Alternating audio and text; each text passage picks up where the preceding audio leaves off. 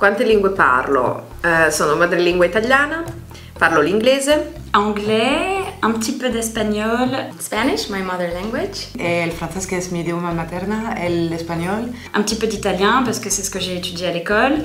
My native language is English. English, Italian, and German, El inglés y el alemán. and a bit of French. I've been learning German for 4 years, so I guess I can speak German. Y hablo también ruso y portugués.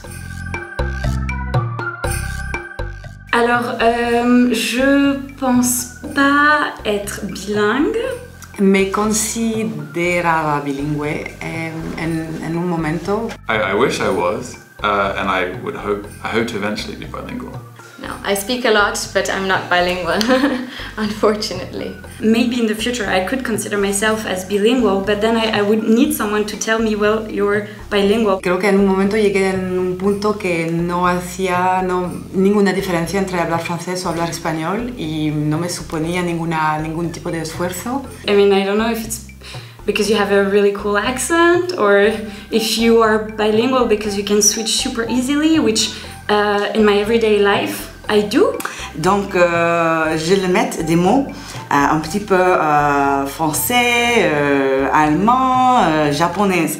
Et ça, c'est bilingual? Peut-être oui, mais peut-être non aussi, parce que si je les fais devant quelqu'un qui est français et pas seulement français, ça ne marche pas.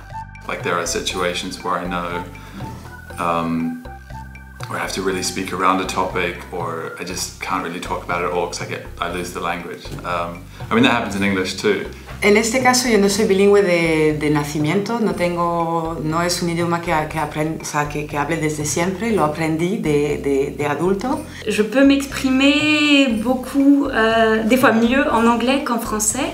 I don't know if this is the essence of being bilingual. I mean, could be, I have no idea. Because what does it mean really to be bilingual? Essere bilingue significa crescere, venire a contatto, essere sottoposti a due lingue diverse nel momento nel quale il bambino passa attraverso le fasi di apprendimento linguistico. For me, like the idea of bilingualism is also like intrinsically tied to the idea of fluency. Not translate in your head and maybe be able to ask for anything you need in a huge supermarket. Tal vez hay diferentes casos de bilingüismo. Accent is pretty important. I guess you can pretend a bit better to be bilingual if you have a good foreign accent. I think it's certainly the first way that people would say that someone's not bilingual. A native speaker can have already so many different ones, so why would your accent be one criteria to, I don't know. You know, if I maybe have a southern accent from the United States, does that mean that my language is any less? Well, it's the same thing. I think if you are coming from another country, yes, you might have an accent. That doesn't mean that you can't be fluent in the language or bilingual in the language. It comes down to the idea of whether or not you think of bilingualism and related to that fluency as being the ability to sort of scan as native, or the ability to like fluidly communicate your ideas. I think we use the word bilingual maybe a little bit too easily. So you've lived in a country, but one of your parents is from another language, but you've never lived there. So you obviously don't have all the expressions, all the words. If I could really truly have the feeling that I was bilingual at some point in my life, hopefully in the next few years, who knows, that would be extremely satisfying for me, this ability to sort of seamlessly kind of switch between both.